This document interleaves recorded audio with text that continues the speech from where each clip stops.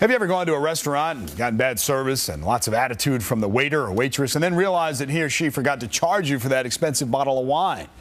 Well, what would you do? It's an ethical question, and depending upon your answer, you may or may not be an ethical person. At least that's what the author of Life Principles, Feeling Good by Doing Good says. He's Dr. Bruce Weinstein, and he's here with us this morning. He's a professional ethicist who can explain why all of us benefit professionally and personally when we live according to ethical principles. There you are. Good morning, Doctor. Good morning, David. Nice to see you. First of all, just tell us briefly how one becomes an ethicist, as it were. In my case, I received a PhD in philosophy from Georgetown University. Some people have training in theology, but in my case, it was in philosophy. Okay, all right.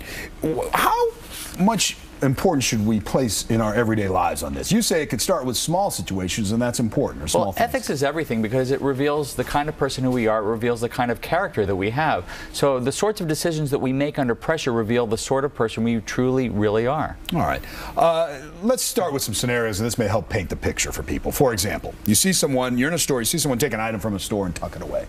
Shoplifting, essentially. Would you A, confront the person, B, ignore the situation, or C, contact the manager? What should you do?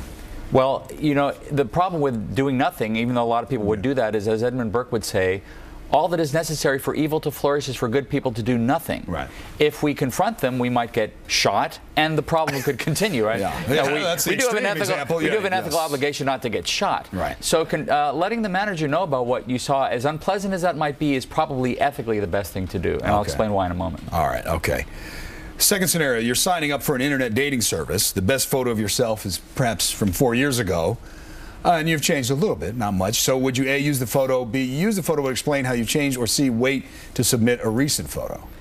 You may not think you've changed that much, but other people looking at you probably will. And if you lie about your photo, what else will you lie about? And also, when you show up, the game will be given away, so why not start the relationship by being honest? And in the long run, everybody will benefit, including you. All right. So some of my ethical stature is diminished if I don't be forthcoming, is what you're saying. Well, exactly. All right. And also, people are going to find out when they show up at the blind date. So who are you going to be kidding? All right. Your friend just purchased a new dress, and she asks you whether you think it's horrible or whether you like it. And you don't want to hurt your feelings, but you think it's horrible. So what do you do? A, do you tell the truth? B, do you find something you like about the dress, like rayon is easy to care for? Or C, use language that's accurate but deceptive. Well, I've never seen anything quite like it. I'll tell you what, now maybe I should say this, but I'll tell you what, if it's my wife, I'm lying like a champ. Now, that's beautiful, honey. So this is, you want to, in other words, you want to remain married for a long time. Yes, exactly. But the problem is, if the person has already bought the dress, does she really want to know what you think, or does she want what Oprah might call validation? Right. If she's already bought the dress, she probably doesn't want to know the whole truth. She wants to feel good about her purchase. That, however, does not give us the license to tell her a lie, because when we lie, what does that do to our credibility in the long run, our integrity? The way to do this is to honor the principles of do no harm and telling the truth. And the way to do that is to find something about the dress that you do like. For example, I love you in bright, shiny colors.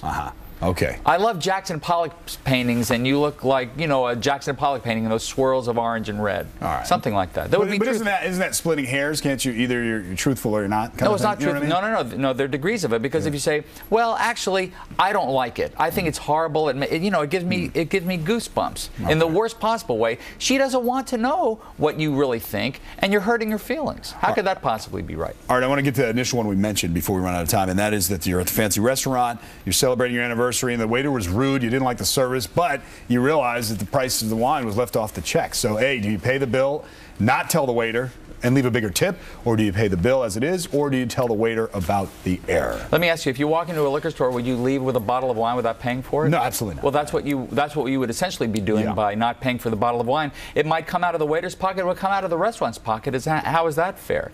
The punishment has to fit the crime, and bad service should not be punished by docking the person essentially of their salary, because waiters make their living on tips. Okay. All right, great. Finally, this all fits into what you call your 5 principles of ethics. And let's go over them real quickly. First, do no harm. The most fundamental principle of all doesn't apply just to doctors, it applies to everyone. Without do no harm, there's no possibility of a society or a civilized culture. All right. Make things better. Make things better. This is where ethics splits off from the law, because the law, as well as ethics, requires us not to harm people, but ethics asks us to go a bit further and actually enrich the lives of others, to bring out the best in other people as well as ourselves. All right. Respect others. Respect others. We show respect for others by telling them the truth, by keeping their confidences, and by being loyal or keeping our promises. All right. And combine the final two for me. Be fair and be loving. Be fair and be loving. You know, like John Lennon said in 1967, all you need is love. Maybe that's not all you need, but life without love is an empty life indeed. So love, kindness, compassion, caring, those are all captured by this last principle of be loving, be kind. All right. And on this weekend when we're thinking of John Lennon, that's a great way to end it. Thank you, Dr. Bruce Weinstein. Thanks, David. All right. Pat, I'll send it over to you because you're the picture of ethics in my mind. Wrote the book. Absolutely. Thank you. That was good advice and absolutely true.